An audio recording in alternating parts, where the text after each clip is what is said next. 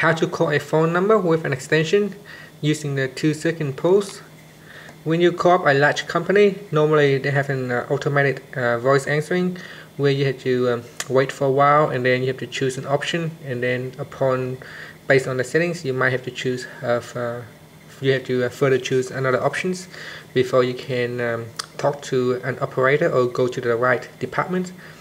Now you can automate this process by using the add 2-second pause. So for example, you call up a number, and then normally you have to wait for the answer machine to start, and then you can choose the option number 2 or option number 1. So here's how to do it.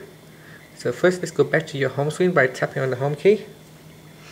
Then tap on the phone icon, and from here you can just dial in the phone number that you would like to make the call, and then tap on the menu key here, and then tap on add 2-second pause.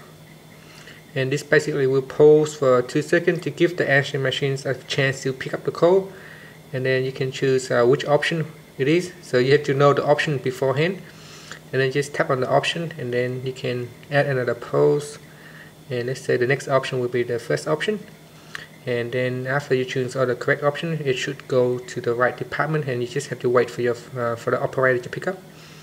So that's how you can add a 2-second pause on the Google Nexus 4. Simply just tap on the home key to finish. Thank you for watching this video. Please subscribe to my channel for more video tutorials.